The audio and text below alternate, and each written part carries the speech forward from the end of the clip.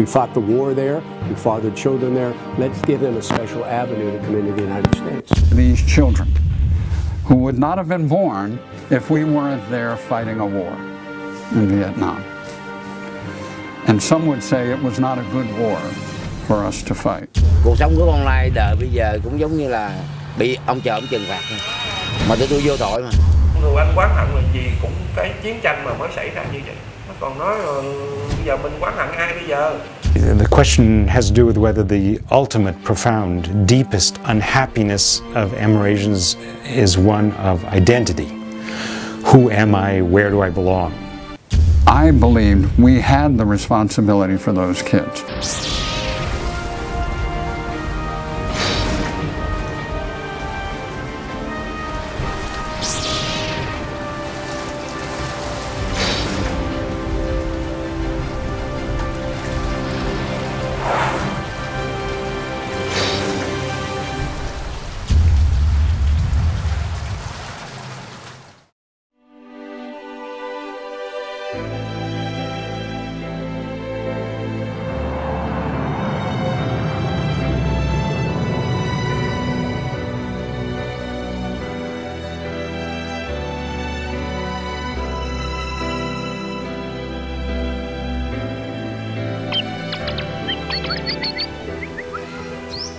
Phù Cát, Bình Định, nơi anh Tân đã gắn bó suốt thời thơ ấu.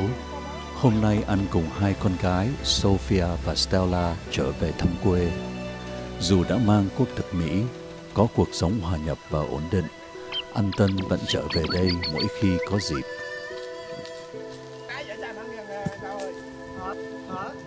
Anh không thể quên được vùng quê nơi anh đã lớn lên, không thể quên được người mẹ nuôi đã từng cưu mang anh trong nhọc nhằn khốn khổ.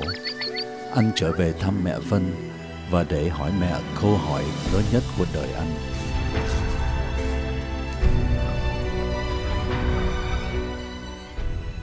Cái thời gian nó rất gần gũi, giờ cái tuổi má còn lớn và cái tuổi cha của con càng ngày càng lớn nữa. Thì nếu con không muốn cái cơ hội này mà con đi tìm gia đình, tìm mẹ ruột của con sanh ra với hình thức nào và người cha con như thế nào.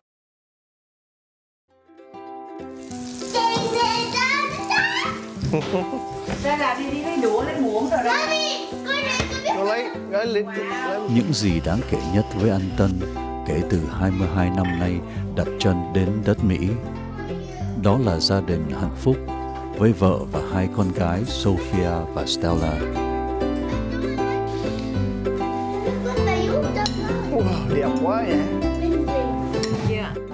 Khi trẻ anh chưa bao giờ có cuộc nghĩ để thử tìm già, mà lớn lên bây giờ anh mới cảm nhận được cái nguồn cội, cái gốc của anh từ đâu. Có những cái người ta không có phải trong hoàn cảnh của mình, người ta không có hiểu được cái cảm giác, cái khao khát của mình, không? Người ta không nghĩ chứ không phải là không hiểu. Sao hết bạn của con có ông bà nội và con không có?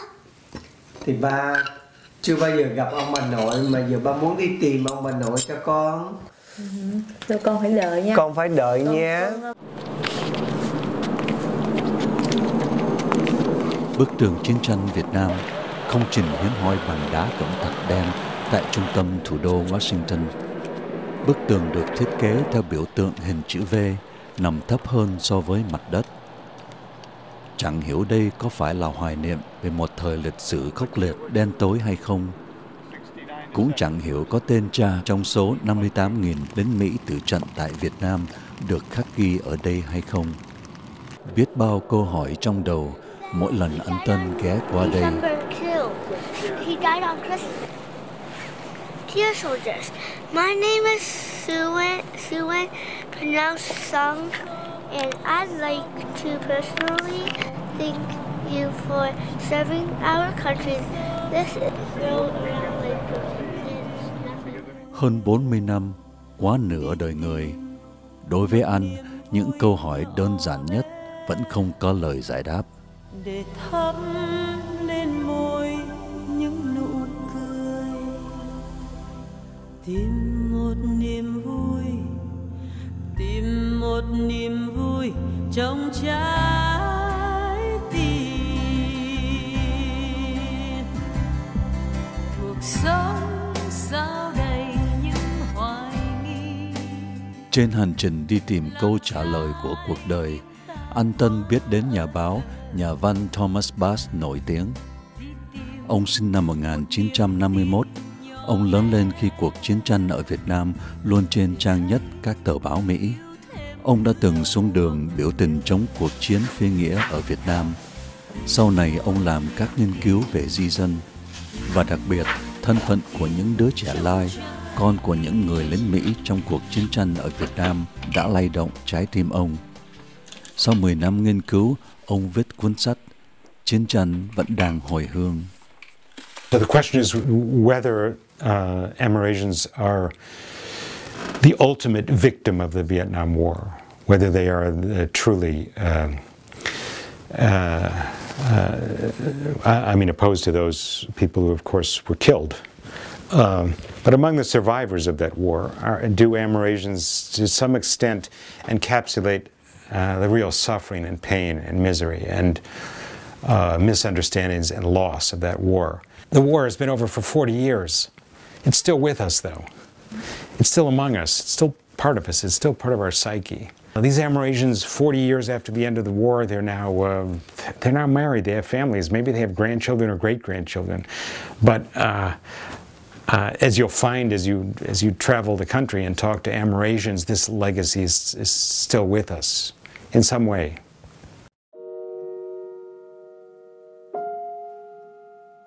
Chim có tổ, người có tông. Có lẽ chính vì thế, câu hỏi về nguồn gốc luôn ám ảnh, dằn vặt anh Tân. Đêm đêm, anh tiếp tục công việc mò kim đáy bể, tìm tra qua hệ thống ADN quốc gia. Có những lúc chán nản, tuyệt vọng, nhưng rồi anh lại lao vào tìm. Càng ngày những câu hỏi về cha, về mẹ càng ám ảnh đầu óc anh. Liệu cha có biết sự tồn tại của mình trên đời này không? Có bao giờ cha đi tìm mình? Tại sao mẹ phải bỏ rơi mình? Mẹ có còn nhớ đến con? Có bao giờ tìm mình hay không?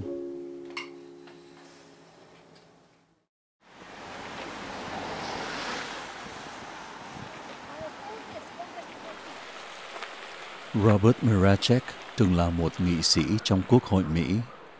Ông cũng từng tham gia quân đội Mỹ trong thời kỳ chiến tranh ở Việt Nam. Ông chính là cha đẻ của đạo luật đoàn tụ con Lai. Đạo luật đã giúp đưa hàng chục ngàn trẻ Lai như anh Tân tới Hoa Kỳ. Trong suốt một thập kỷ tham chiến ở Việt Nam, người Mỹ đã để lại hàng chục nghìn trẻ Lai. Không ai thống kê được chính xác con số. Sau này, người ta ước chừng 26.000 con Lai tại Mỹ. Đầu tháng 4 năm 1975, Tổng thống Gerald Ford đã thông báo một chương trình không vận đưa 2.000 trẻ mồ côi từ Việt Nam về Hoa Kỳ, trong đó phần nhiều là những trẻ Lai. Tuy nhiên, sau năm 1975, khi giải phóng hoàn toàn miền Nam, thống nhất đất nước, số phận của hàng nghìn trẻ Lai dường như vẫn bị người Mỹ lãng quên. Tất cả phải chờ đến tháng 10 năm 1985. Bức ảnh cậu bé Lê Văn Minh khuyết tật bán dạo hoa giấy trên đường phố đã làm thay đổi số phận của hàng chục nghìn trẻ Lai như anh Tân. Bức ảnh do nhiếp ảnh Mỹ Audrey Tiernan chụp, được đăng tải trên tờ Newsday đã tràn ngập nước Mỹ và làm dư luận chấn động. Lần đầu tiên Hoa Kỳ đối mặt với sự tồn tại thực sự của một người con Lai. Lần đầu tiên Hoa Kỳ phải nhận thấy có rất nhiều đứa con của những người lính Mỹ bị họ bỏ lại ở Việt Nam. Một nhóm sinh viên của trường đại học Long Island đã phát động một chiến dịch từ thiện, thu thập 27.000 chữ ký để mang Lê Văn Minh đến Mỹ chăm sóc y tế. Và Robert Miracek đã nhận được thư cầu cứu của nhóm sinh viên. The Vietnam War, to me, was the most formative period in my life. I was very angry at what happened in the Vietnam War. I volunteered for the military during the Vietnam War. I did not go to Vietnam, but I ended up injured in an accident, and I was in a naval hospital with U.S. Marines who had come back from Vietnam. And seeing what had happened to them, both emotionally and physically, made me very angry. And from then on, I was opposed to the war in Vietnam. That was in January of 1968. I went to work for a United States senator who was opposed to the war in Vietnam. I was still a young man. It was a terrible time. Our nation was totally divided. With the Vietnam War being, and the anger over that, having gotten me into politics, and this came along, it really struck a chord with me. It moved me. I really felt, you know, after those kids said to me, "Will you help us?" I thought, gosh, well, I can try. Robert không khó khăn gì để tìm được Lê Văn Minh ở Việt Nam. Tuy nhiên, ám ảnh về thân phận của những đứa trẻ Lai bị những người cha Mỹ bỏ rơi sau cuộc chiến, Robert quyết định phải xây dựng hẳn một thể chế hợp pháp để đưa bọn trẻ về Hoa Kỳ. Ông cùng bàn bạc với nghị sĩ Tom Rich, một người từng làm cố vấn quân sự trên chiến trường miền Nam Việt Nam, sau này là Bộ trưởng Bộ An ninh Nội địa đầu tiên của Hoa Kỳ. I remember my discussions with the chief sponsor of the legislation, Bob Mrazek, and we did some research on this very issue and learned that in previous wars there had been very specific programs to repatriate children born of American soldiers in other parts of the world, after World War I, after World War II, after Korea. But there had been no specific government program directed toward Vietnamese children fathered by American soldiers. So one answer is that it was about time for the government to recognize that they had failed to do provide this opportunity for these children. My colleague, my friend, Congressman Mrazek, and I thought it was only the right thing to do. Let's focus on Vietnam. Let's focus. We fought the war there. We fathered children there. Let's give them a special avenue to come into the United States. Robert Mrazek và Tom Rich đã tìm gặp Bộ trưởng Ngoại giao Việt Nam, thời đó là ông Nguyễn Cơ Thạc, để giải thích về dự thảo chương trình đoàn tụ con lai và tìm kiếm sự hậu thuẫn từ phía Việt Nam. I understand that the two congressmen and I myself, we have a great concern for the children. We highly appreciate the initiative of the two congressmen for passing the law for the obedient children. I think this is a demonstration of the goodwill and the determination of my two friends for building better relation and better understanding between our two countries. Phát hiện vấn đề này, nêu vấn đề này ra, chính công đầu là Bộ Ngoại giao mà lúc bấy giờ là Nguyễn Cơ Thạch, để thực hiện yếu tố quan trọng, phải biến cái chạy loạn này trở thành ra đi có trật tự. Tại Hoa Kỳ, dự án đạo luật đoàn tụ con lai đã gặp phải sự phản ứng dữ dội của Ủy ban di cư. Họ lo sợ nhập cư ồ ạt sẽ gia tăng gánh nặng kinh tế. Sau một năm tranh luận và bảo vệ dòng dã, tháng 12 năm 1987, đạo luật đoàn tụ con lai cuối cùng đã được Quốc hội thông qua, cho phép con lai và gia đình có quyền trở về quê cha.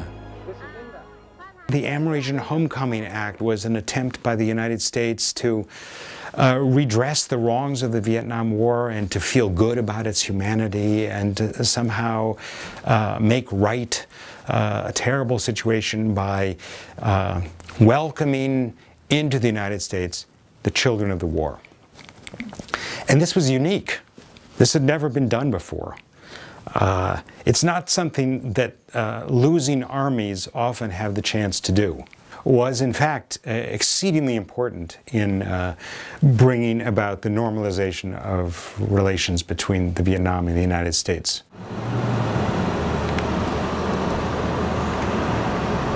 Tuy nhiên, đạo luật đoàn tụ con lai không có nghĩa là con lai được đoàn tụ khi tới Mỹ. Những người con lai không được cha chào đón mà phải đối mặt với thời tiết lạnh giá, ngôn ngữ bất đồng, không nghề nghiệp, không nhà cửa.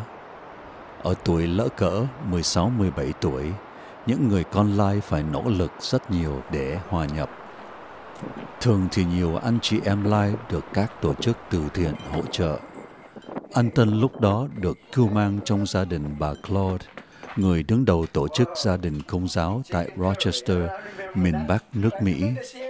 Có được cuộc sống thành đạt như hôm nay, anh biết ơn bà rất nhiều. In 7 of us, and none of us speak English, none of us know anything about America. Didn't know where we going. And you were there, and when we got out of the airport, there was all this snow, and a lot of guys didn't know it was cold. And they were like, tweet, tweet, tweet, you know? And that's why I remember. I don't know if it was your group, but there was one house where there was cat food that had been left from the previous tenant. and they eat it up. And you guys ate it. You put the cat food on the bread. You know, young men come from Vietnam, hungry, see the food we eat like we never see food in our life. You came, you say, hey guys, you gotta slow down, you eat too much, I do not have enough money for it. I ended up going down my street to tell people I don't have enough food. You know, everybody on the street, you say, hey, the Americans are here, they are our kids, you know? And everybody gave me food. I came back, I couldn't even carry the bag.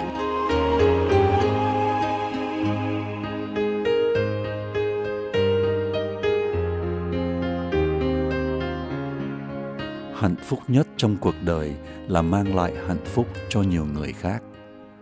Điều này có lẽ đúng với bà Claude. Trong những năm 90, hai vợ chồng bà đã cưu mang giúp đỡ khoảng 400 con lai đến từ Việt Nam.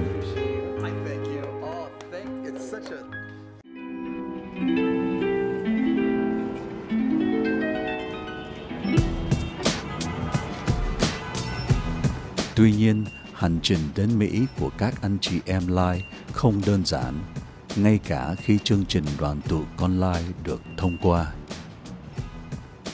Kyle Hurst, hay tên Việt Nam là anh Khải, là một trong 5 người Mỹ đầu tiên thuộc phái đoàn Liên Hiệp Quốc tại Việt Nam, chuyên trách chương trình ra đi có trật tự ODP, và sau đó là chương trình đoàn tụ con lai. Anh Khải có nhiệm vụ phỏng vấn, xét duyệt hồ sơ con lai do Bộ phận xuất cảnh Việt Nam gửi sang. Anh là người phỏng vấn cho chương trình con lai, mà anh biết rất gia đình nhiều làm giả như vậy. Thì anh làm gì? Giấy giả không phải là vấn đề. Nhưng thì bạn phải giải thích lý do thế nào có giấy giả. Thì người ta chịu hợp tác. Thì giống như là bên an ninh thẩm vấn, thì người ta chịu hợp tác, thì mình hợp tác cho tốt. Người ta ngoan cố không chịu trả lời thì nó là khác. Thường cái trường hợp con lai nó rất là phức tạp. Nếu như vậy có bất công bằng cho đứa con lai đó không? Ví dụ như về một cái hoàn cảnh nào đó, họ phải làm cái form giả để đi Mỹ, để dẫn một gia đình đi, lấy đồng tiền cho mẹ họ. Mà khi mà các anh phỏng vấn biết rằng giả các anh không cho gia đình họ đi là một phần, mà không cho đứa con lai đi nữa, có mất công bằng cho đứa con lai đó không? Cái người quyết định là người phỏng vấn. Thì người ta thấy một là phải tính cái vai trò của cái trò lừa là thế nào. Có phải cái đứa con lai là tham gia tự nguyện, trực tiếp, hoặc là họ chỉ là nạn nhân. I was receiving reports that there were fake Amerasians coming out, and it made, it was very upsetting. But many of them did not have papers. It was just their faces. I thought it was a price that we had to pay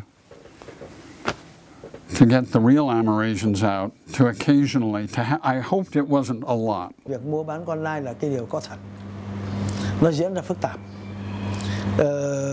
Các địa phương đều biết cả, và thành phố, cấp ủy và đặc biệt giao cho công an để tiến hành thu nạp, và thái độ là rất kiên quyết đối với những cái nhóm, những cái người mà đứng ra tổ chức để mà làm cái việc bậy này, để làm xấu cho xã hội. Có một cái điều may là tất cả những cái tình hình kéo dài như thế không kéo dài lắm.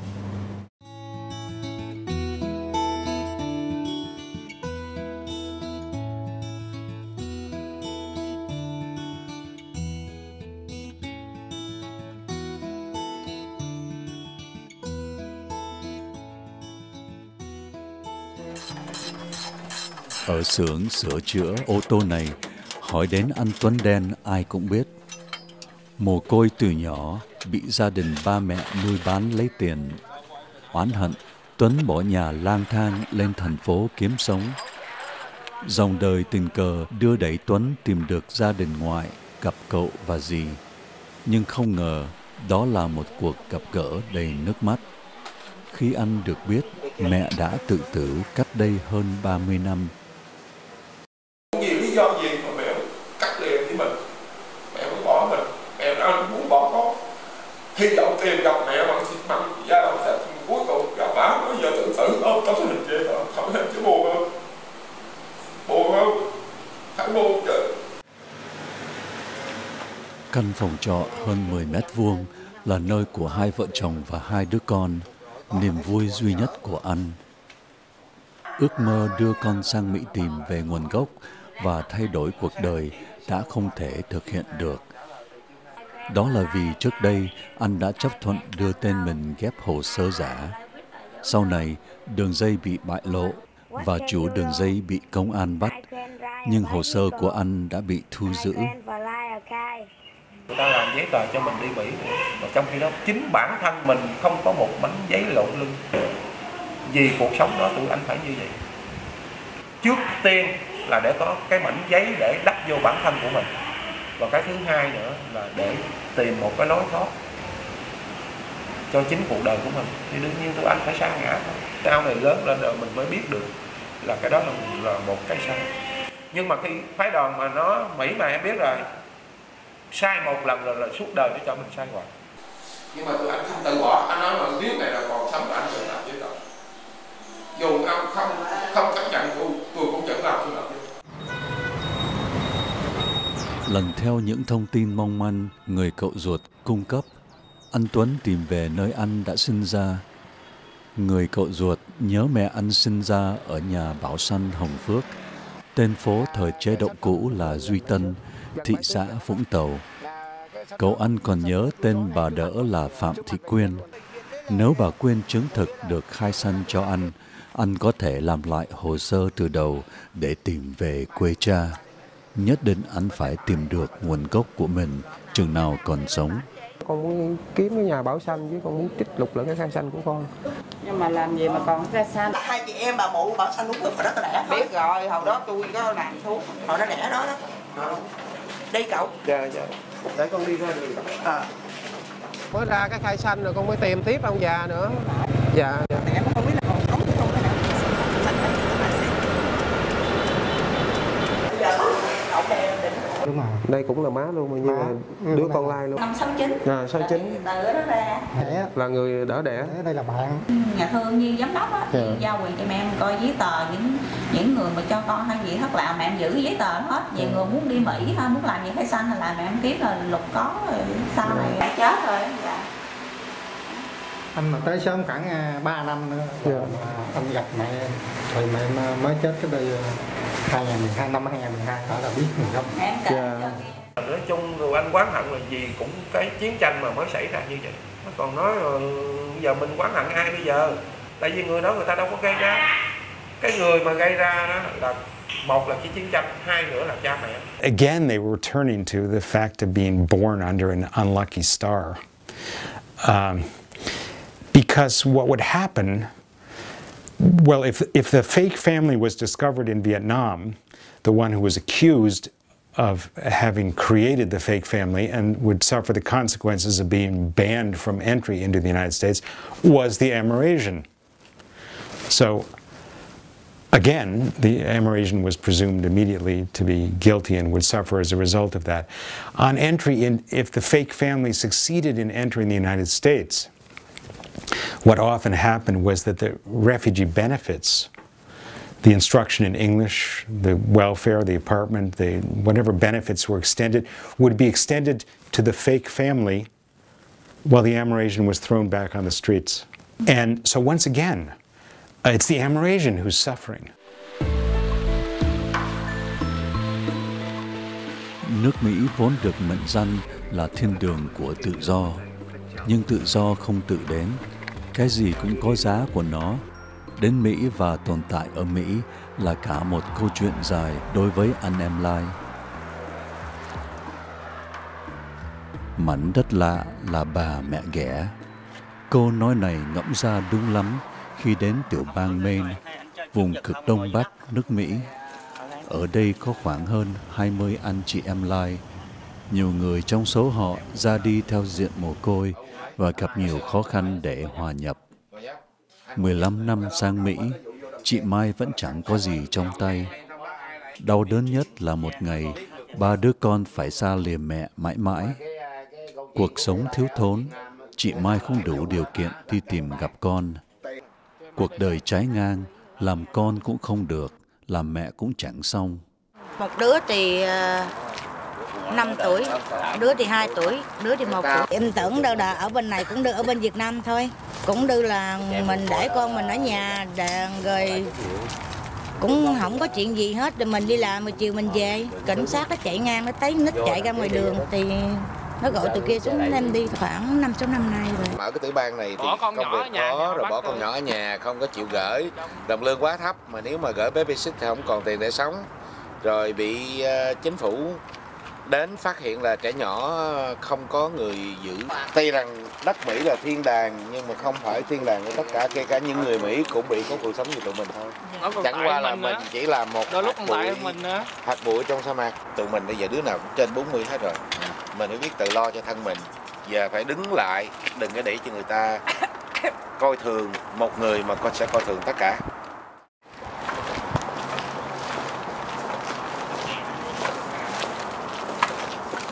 Cùng cảnh như chị Mai, anh Lý Thanh Tâm tới Mỹ cũng theo diện mồ côi. Ra đi từ đường phố và lại trở về đường phố.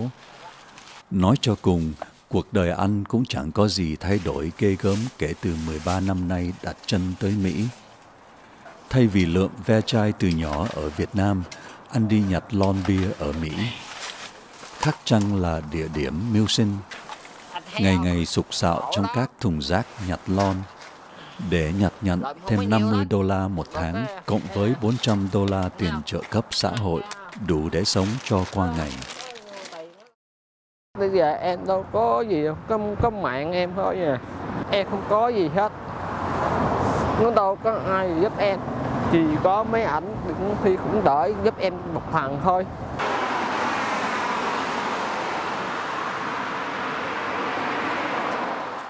Anh Sơn với biệt hiệu Sơn Đen, nghe nói cũng nổi tiếng trên đường phố Sài Gòn trước đây. Lá lành đùm lá rất ít đùm lá rất nhiều. Ngày nào anh cũng đến nhặt lon cùng Tâm và để bảo vệ Tâm, sợ Tâm bị ai đó trêu ghẹo. Hoàn cảnh của Sơn cũng chẳng hơn gì, không nhà cửa, không nghề nghiệp, ở trong trung tâm dành cho những người vô gia cư, ban ngày lang thang, ban đêm trở về ngủ. Nhưng mà cái quan trọng nhất là cái tôi muốn ăn học cho đến lên chứ nếu mà cha mẹ tôi còn, tôi không phải là những cái thằng đi hôm bụi đời này kia đâu. Đó là xã hội tạo cho tôi bụi đời. Tôi ở bên Mỹ tôi chịu làm mà đâu ai nhận tôi đâu, tại tôi đâu biết chữ gì đâu tôi làm. Bởi vì con Lai bị bất hạnh gì cái chỗ đó rồi. Cuộc sống của con Lai đời bây giờ cũng giống như là bị ông trời ông trừng phạt thôi. Mà tôi vô tội mà. Tôi hối hận là tôi qua tại nước Mỹ. Tôi ở Việt Nam nó không có lạnh lẽo. Tôi ngủ trong chuồng heo ở Việt Nam nó còn sạch hơn trong sao trời. Kẻ bệnh người ho này cái tùm lum hết trơn. Con Lai đi qua Mỹ là cái lúc đó nó bị lỡ cái tuổi rồi. Ở bên Việt Nam không có học, rồi qua bên này cái tuổi lớn cũng không vô trường được, không hòa nhập được cái trường học bên này. Thành chấp nhận phải đi làm thôi. Còn mấy đứa Lai ví dụ như đi có may mắn cha mẹ đi chung thì ok. Còn không có thì mình có đi học cũng không có đi học nữa, cũng phải đi làm kiếm tiền. Một số anh em khác may mắn hơn thì cũng chỉ đi làm thuê. Ban ngày làm cùng nhau, tối về sinh hoạt cùng trong một căn nhà thuê chung. Anh Phụng sang Mỹ được 15 năm. Anh hầu như không biết tiếng và không hiểu gì về pháp luật Mỹ. Do vậy anh đã phải trả một giá đắt. Anh đã bị tịch thu thẻ cư trú dài hạn và bây giờ buộc phải nộp $500 một năm để có giấy phép làm việc tạm thời. Viễn tưởng sum họp với cha sụp đổ khi đặt chân đến Mỹ, nhưng đường về Việt Nam với mẹ cũng chẳng còn. Xưa mình qua đây mình cũng làm ăn, nhưng mà không biết về cái luật pháp. khi mình giống bị thua lỗ, thay vì mình phải ở bên đây kêu mọi người phải báo bankruptcy, lúc mình thiếu tiền nhà băng mình phải báo bankruptcy để mà giống như chính phủ đi và có thể giúp mình. Mình bị bác credit thôi nhưng mà mình không biết mình bỏ đi cái nơi khác. Khi mà thư tòa báo về đặng mình ra tòa thì là mình mix những cái đó thì người ta ghép lên cái tội là lường gạt nhà băng. Thì tôi ở trong trọng nhốt tôi 2 năm, tôi ra tôi trả 30.000 nhưng mà vẫn bị lấy thẻ xanh. Theo mình được hiểu biết á, là mình biết được anh em lại là hết 90% là không có ăn học. Họ không có ăn học từ Việt Nam qua tới Mỹ lận. Bây giờ mình hơn mấy anh em được cái là tại vì mình có cái ý chí. Mình thấy xưa ở Việt Nam khổ quá, qua đây mình dù khổ mình cũng ráng ăn học để mình theo kịp người ta, cho khỏi có ai coi thường mình thôi. Nhưng mà có nhiều anh em á, họ không có cái lập trường, nó không có ý chí để phấn đấu, thành họ mới bị nó thiệt thòi tới ngày hôm nay là vậy. Họ cứ giống như họ tự ái á, rồi cứ vậy rồi cứ càng ngày càng xa lầy thôi. Dường như anh Triệu Sĩ Phong may mắn hơn cả so với các anh em Lai ở đây. Anh có gia đình hạnh phúc, cùng một xưởng sản xuất nhỏ. Hoàn cảnh tạo ra con người, nhưng con người cũng tạo ra hoàn cảnh. 13 năm nay, anh Phong đã nỗ lực rất nhiều để gây dựng cuộc sống. Vì anh biết không vươn lên, anh sẽ bị đẩy ra đường phố. Cũng giống như hầu hết anh em Lai khác, anh đã từng trải qua tuổi thơ gian khó và bị kỳ thị xa lánh. Anh nhớ về chuyến đi Mỹ như một kỷ niệm buồn khi chính anh là nạn nhân của sự buôn bán. Cái lần đầu tiên mà mình được người ta đi săn lùng như vậy đó, mình vui lắm, mình cảm thấy mình hãnh diện. Mình nói ủa sao hồi giờ mình bị hắt hủi rồi vậy mà bây giờ tự nhiên rồi ai cũng thương mến mình, ai cũng tìm đến săn đón mình, thậm chí người ta dẫn mình đi ăn những cái món ăn ngon, rồi người ta dắt đi uống cà phê, nói chiên cho tiền xài. Thì mình thấy mình vui vẻ lắm, mình hãnh diện. Nhưng mà sau một thời gian rồi mình thấy cái phong trào săn lùng con lai nó quá nhiều, rồi nó bán sang tay người này sang kia, bắt đầu mình suy nghĩ lại, mình tự ái, mình nói thì ra là họ không có tốt với mình, họ coi mình giống như một món hàng bán sang tay thôi. Mình cảm thấy trong cái lương tâm mình tưởng tượng mình giống như một con heo, con bò gì mà để người ta mua đi bán lại vậy thôi. Thì lúc đó mới biết buồn. Lúc mình bị kỳ thị mình nghĩ chắc là không bao giờ mình được cưới vợ đâu, mình không bao giờ được cưới vợ Việt Nam. Nhưng mà tự nhiên có người gả gái mình vui rồi. Mình đi ví dụ không có cha mẹ cũng có người vợ dắt theo cũng vui phải không? Thì mình chấp nhận. Thì mình lấy cái người vợ đó rồi mà tới lúc mình phỏng vấn đậu rồi vẫn còn người đi săn luôn. In the form of Amerasians, of children of American soldiers who came to what they considered their home, that is the United States, where they thought they would be welcomed by their fathers.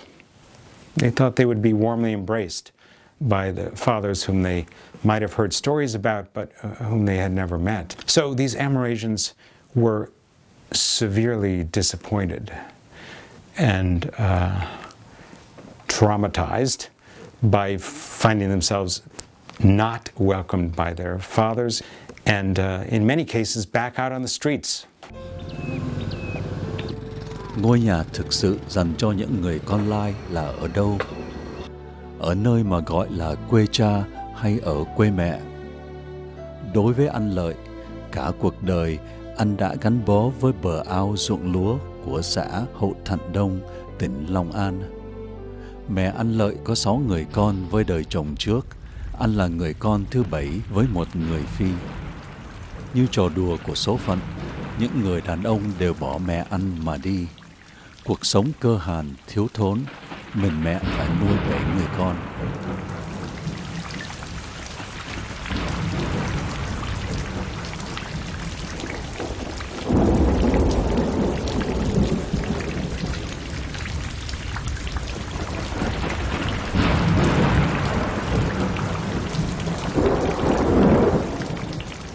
Con không cha như nhà không nóc. Nhà quá nghèo, không ai được đi học mà đều phải làm thuê kiếm sống, đỡ đần mẹ.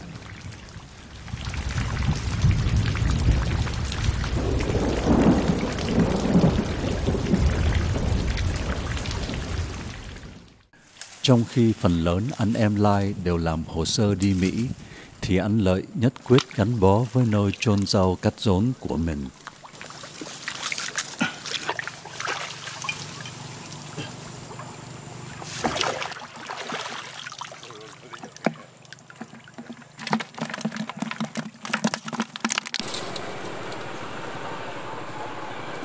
có nhiều người hỏi ê mày con Mỹ không đi qua Mỹ mày, nhẹ nha nhưng mình nghe nó rất là nặng. Nhưng mà đó là do mình và do trong tấm lòng và mình cái suy nghĩ của mình, chứ mình không phải là như một câu nói của người ta vậy là người ta đã hiểu được cái bản thân mình như thế nào, người ta đâu có hiểu. Ai thuê gì anh Lợi cũng làm, ai nhờ gì anh cũng nhiệt tình giúp đỡ. Làng xóm xung quanh đều quý mến anh. Ở đây chẳng ai phân biệt đối xử với anh vì anh là con của lính trong quân đội Mỹ. Nói chung là nó gây tình cảm với bà con ở lối xóm đây rất là ai cũng mến, ai cũng thương nó hết. Là theo mình biết đó, rồi thời gian trước cũng có mấy người cũng về cũng muốn rước cho đi lắm, nhưng mà thằng này nó còn muốn ít mẹ, rồi là nó không biết chịu đi.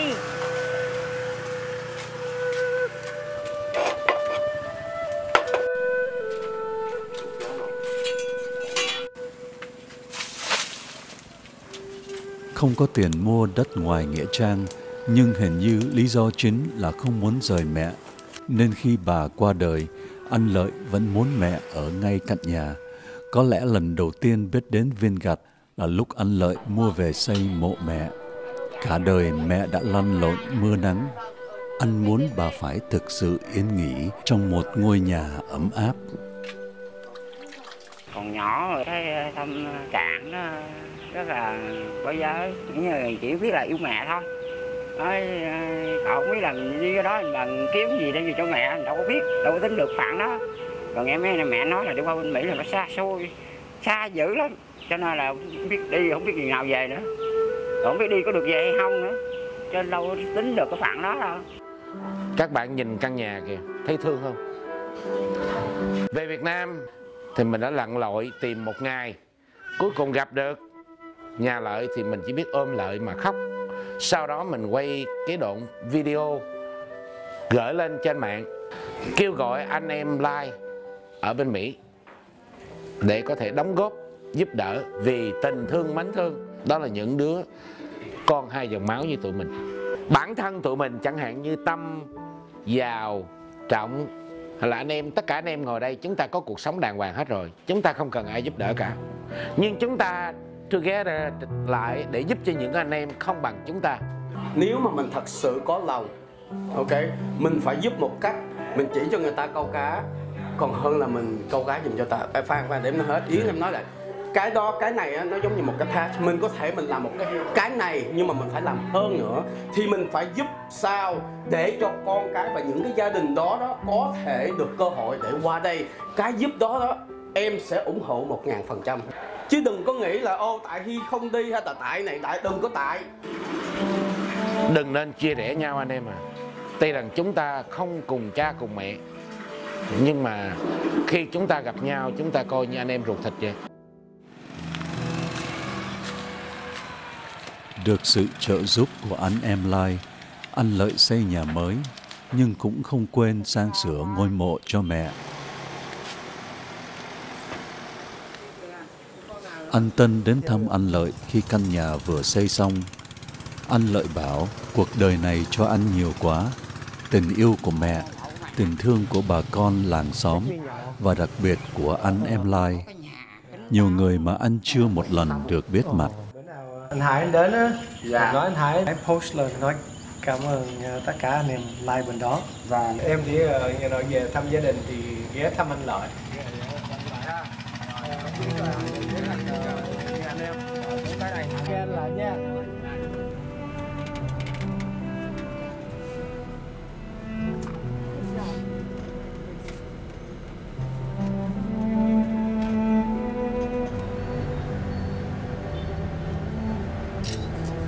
Tôi cho rằng là dây cội là quê hương của cha, nguồn là của từ bà ngoại để lại cho tới mẹ đó. Nhưng mình sống ở nguồn nó quá nhiều, còn ở bên cội thì hồi đó thì chưa có thấy mặt ai và đồng thời cũng chưa biết nữa đó. Nếu có thể có người biết gửi dây được, biết được nguồn gốc của mình là nó ở đâu, rồi mình vẫn trở về Việt Nam sống. Mình vẫn trở về Việt Nam sống.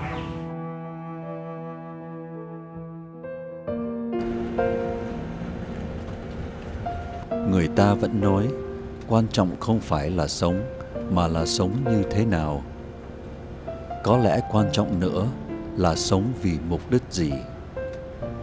Như anh Lợi, bến đỗ của anh có lẽ là sự bình an bên mộ mẹ. Có lẽ anh sống vì một món nợ tình cảm sâu nặng với nơi chôn rau cắt rốn của mình. Với những người con lai khác, mục đích sống lại là những đứa con. Chị Bạch Tuyết từ Việt Nam qua Mỹ theo diện con lai. Chị lấy chồng Ấn Độ và lại có những người con lai tại Mỹ. Chị bảo mục đích sống giờ đây là làm sao để những đứa con lai thời bình của chị được hạnh phúc. Sở dĩ vậy, vì chị đã trải qua những cơ cực của đời lai thời chiến, không một ngày biết đến bữa cơm gia đình có cha có mẹ. Tất cả tưởng như kết thúc khi Tuyết được đưa qua Mỹ về quê cha. Chị nghĩ ngày đoàn tụ với cha sẽ rất gần khi viết bức thư đầu tiên cho ông theo địa chỉ mà mẹ chị vẫn luôn ghi nhớ. Trong khi chờ đợi có nhiều cái câu hỏi nó lân quân ở trong đầu mình lắm. Nói ok, ổng tới mình dẫn ổng đi chơi, mình đi vacation, mình đi chỗ này chỗ kia. Sau Christmas, ổng gửi cái lá thư, ổng từ chối, ổng nói là ổng không muốn dính dáng gì tới mình hết. Ổng viết, ổng sát mạc người mẹ của mình. Thì mình không thích cái đó, mình thấy như bị tổn thương về cái vấn đề đó. Mình không có cần phải có một cái câu hỏi trong đầu, ai là ba tôi, ông nào là ba tôi, người đó ở đâu, ổng như thế nào, ổng là người ra sao. Cái câu hỏi đó không còn nữa, không giống như anh Tân bây giờ, cái câu hỏi đó vẫn còn lãnh quẩn.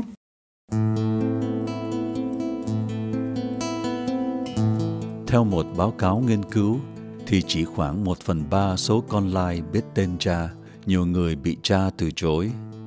Chỉ có khoảng 5% trong số con lai đến Mỹ là tìm được cha. Cả anh Tân và chị Bạch Tuyết đều không may mắn nằm trong số 5% đó. Ba bỏ tôi khi còn thơ, mẹ lìa xa tôi một ngày. Một chiều bên sông nhìn quanh, giật mình thấy không còn ai.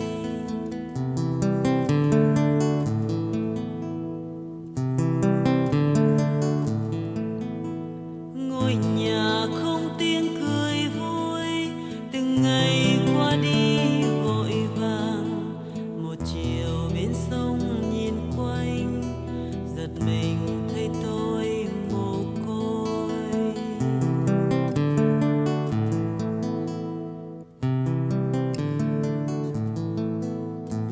Những ngày tháng hồn nhiên đã trôi đi về nơi đâu, bao lời nói dịu êm vắng xa. Trong lòng vẫn còn yên khắc sâu mái nhà yêu dấu ơi, vết thương bé thơ. Từng đêm gió như lời ru thầm mơ ước như chuyện thần tiên có ba mẹ về.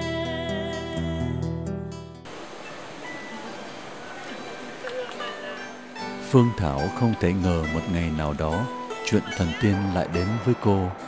Ở tuổi 28, Phương Thảo vỡ òa trong hạnh phúc khi nhà văn Thomas Bass giúp cô tìm được cha ở cách nửa vòng trái đất. Vì thế là dù ở đỉnh cao của sự nghiệp, Phương Thảo cùng chồng là Ngọc Lễ đã quyết định rời Việt Nam sang định cư tại Mỹ năm 2005.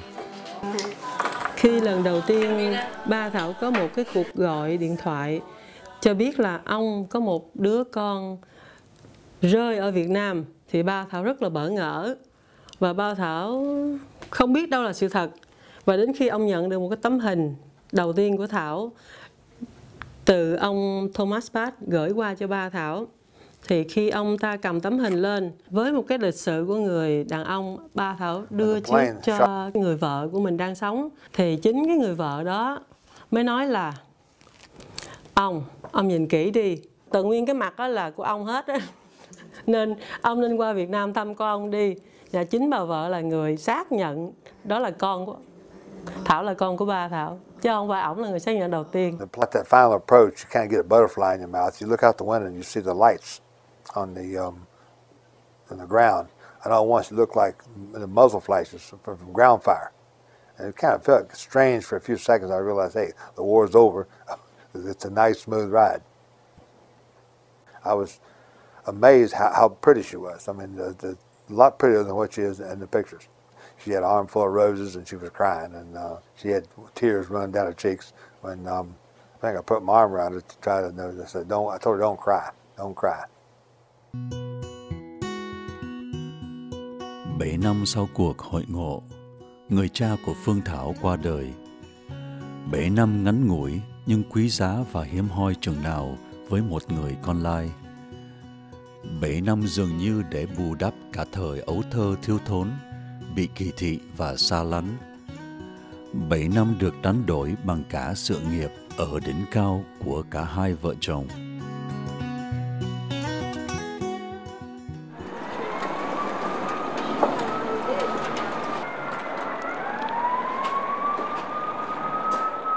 Hạnh phúc dù ngắn ngủi, nhưng câu chuyện của cha con James Maven Yoder và Phương Thảo dù sao cũng là câu chuyện có hậu hiếm hoi. Jim Rice không được may mắn như vậy. Ông cũng từng làm lính nghĩa vụ ở chiến trường Việt Nam trong 2 năm 1969-1970 với nhiệm vụ văn thư tại căn cứ quân sự ở Biên Hòa, Đồng Nai. Những năm gần đây, cảnh cô đơn của tuổi già khiến Jim không ngừng nghĩ về quá khứ, nghĩ về tình yêu đầu tiên với người con gái Việt Nam tên Liên Hoa và giọt máu của ông để lại ở Việt Nam. First she tells me she's pregnant, wants to come with me, but then she tells me she wants me to stay, so why did she tell me she wanted me to stay if she really wasn't? I'd like just an answer. I don't want to affect her life, what she's been doing. That's not my intention here. I don't want to change anything. I would kind of just like to know. If I wouldn't take anybody's child away from them, even though it might have been a part of me but yet again, I was not a part of that child for that many years. Dù đã nghỉ hưu 7-8 năm nay, nhưng Jim vẫn nhận công việc kiểm toán cho một công ty để có tiền đi tìm con. Ngày làm việc từ 7 giờ sáng đến 2 giờ chiều. Thời gian còn lại, Jim miệt mài ngồi trước máy tính, trao đổi thông tin với những người bạn ở Việt Nam và các cựu binh Mỹ đang tìm con như ông. Đọc những bài báo về con lai đi tìm cha, ông cảm thấy ân hận và day dứt. Vì vậy, tích góp được tiền là Jim lại sang Việt Nam, hy vọng tìm lại được con, dù muộn còn hơn không bao giờ.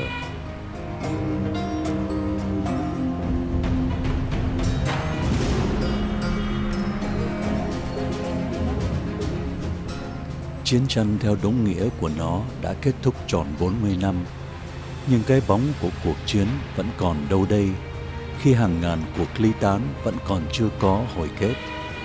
Các cuộc tìm kiếm vẫn xuyên đại dương. Cha vẫn tìm con vẫn tìm cha. Người tìm về nguồn, kẻ tìm về cội.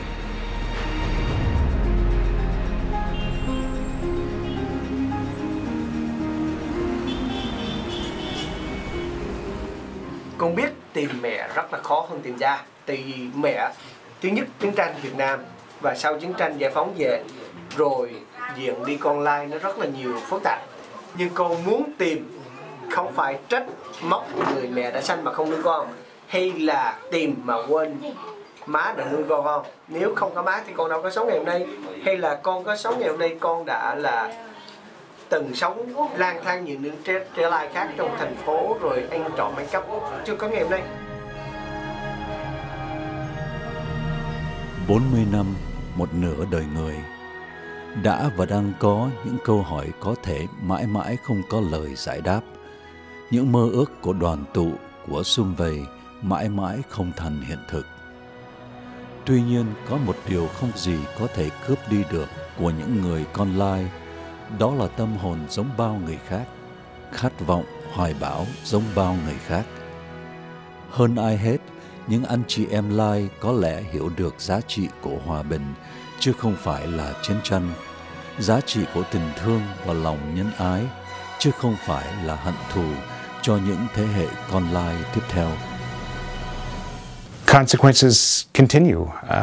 I mean, the Amerasians by now are old enough, of course. I mean, we're coming up to the 40th anniversary of the end of the war. It's one deception after another, one crisis after another, one moment of sadness after another. I mean, there's the absent father. There's the family that may have rejected you and thrown you out on the street and ignored you, denied you. Although your family may have returned to you. You're asking me whether my book has a purpose, has a goal, whether I would hoped that it would somehow prevent future suffering or consequences as tragic as those of the Vietnam War. I don't think writers aspire to such high ends. I think we are merely observers, and perhaps there's some fond hope that by looking closely at the world and recognizing the world for what it is, that some kind of mistakes or idiocy or folly can be avoided in the future. Chiến tranh là một trong những cái điều gây ra những cái bi kịch trong cuộc đời. Và khi mình viết cái bài Tôi mơ thì mình cảm thấy đó là một cái mơ ước mà có thể nó khó thực hiện được, nhưng mà hãy cứ mơ, vì nếu không mơ thì không bao giờ mình làm được hết. Anh vẫn nói là con ước mơ, muốn âm nhạc con nó thay đổi thế giới, làm thế giới tốt hơn.